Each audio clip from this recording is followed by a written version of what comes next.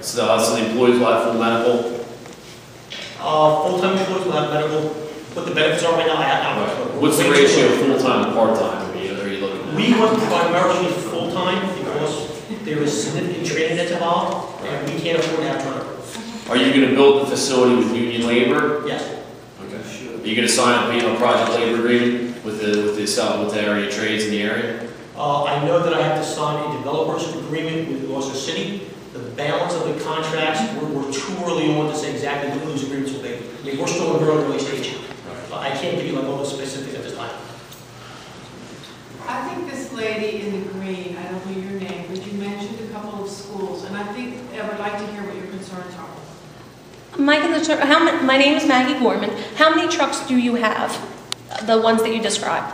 We have the collection style. We have one of the collection style and 3 of the trailer style right now, and we would probably put a couple more on. Those trucks handle all of New Jersey right now, and those trucks would be parked in our bays, not outside. And they're low-emission trucks? Yes. All the But trucks. the rest of the trucks, the majority of the trucks will probably not be low-emission. I can't answer that. I'm going to assume that there's more older than more newer, but all the new ones have to be the low emission side.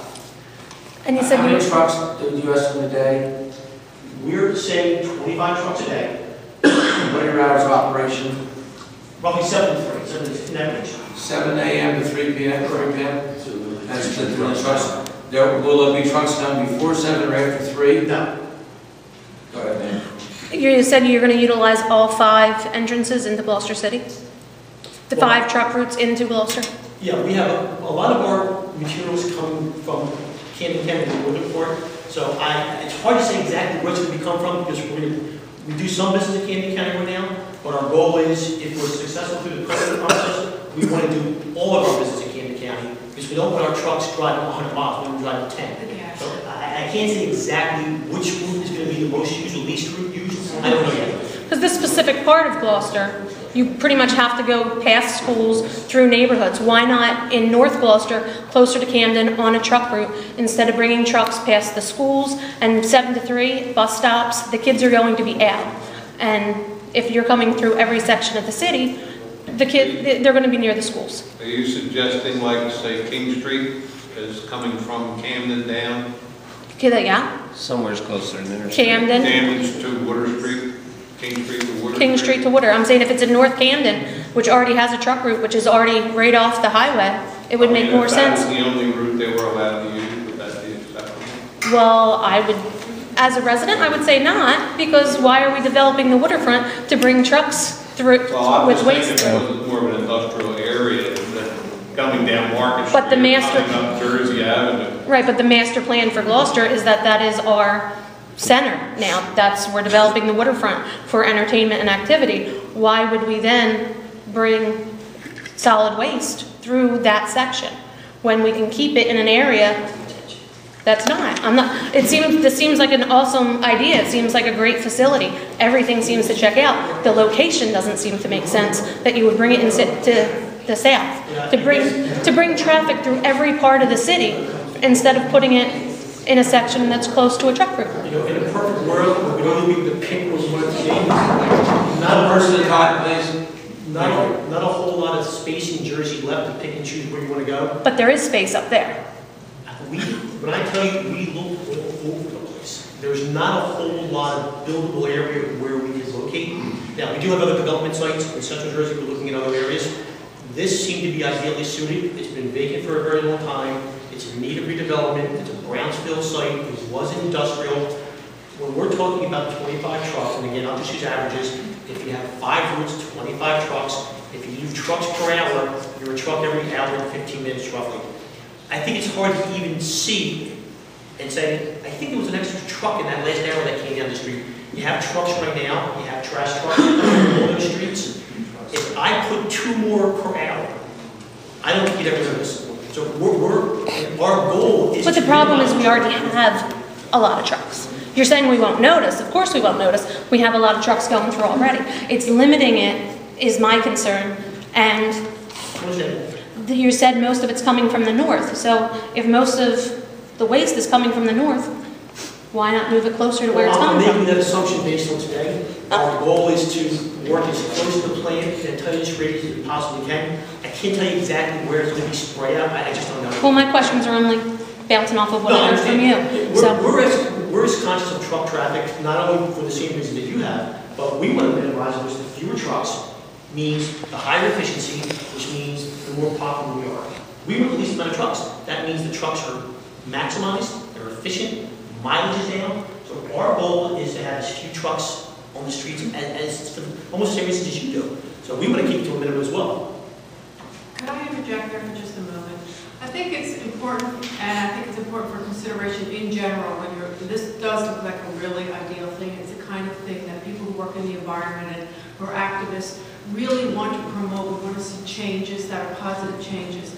I do still have some questions, some of them emissions, but I too am very concerned about that truck traffic, and I think it's important to understand that Gloucester City is already disproportionately impacted by pollution within the region, not coming from Camden, coming from Philadelphia, coming from other areas. This town lies directly underneath a trash burning incinerator that has a host of really bad pollutants, carcinogens, upper respiratory irritants, neurological problems that pollutants that cause neurological problems. So to you it might seem like 15 or 20 trucks isn't a lot, but when you have a lot of kids with asthma, a lot of adults as well, but we're talking about schools and truck routes and that kind of thing, those hours of operation are a concern, and where those trucks go are a real serious concern for individuals who live in this community and for the kids that go to school. And I'm wondering if, as this moves along, you're looking at the efficiency, gas efficiency, wear and tear on trucks, that kind of thing. And I think there needs to be a balance, and I think public health has to come first, because that also is a big cost. And it's a big cost to all of us when we have to take care of the health of our kids and whether we're paying for health care or whether we're paying through the public domain. So maybe there's a way, I'm wondering if there's a way that there could be a small citizen group that could work with you as you start to, as this evolves and you try to figure out what is the best route. Okay, it might take this truck 5 more minutes to go around that area where there are schools, but in the long term it may be beneficial, or would probably definitely be beneficial to the community and to the health of the community. And I think, you're looking at doing something that's a good thing. You're trying to do it in a way that is positive and healthy for the environment. And it has to be healthy all the way. It has to be a general, positive health impact. Someone said this route works better as 5 minutes out of the way. 5 minutes a day is insignificant. That's a no-brainer decision. So I have no issue with people saying this is the better route that makes sense for everybody. The impact of us is insignificant. Because it's not that we're driving 100 miles that way. We're driving, like I said, 5 minutes. So you're prepared to reach an agreement with the city, both Brook Lawn and Gloucester City, as to the best truck routes, if possible, to your facility? I think it's important that Brook Lawn and Gloucester City and myself sit down and they determine where the best routes for both borough and city.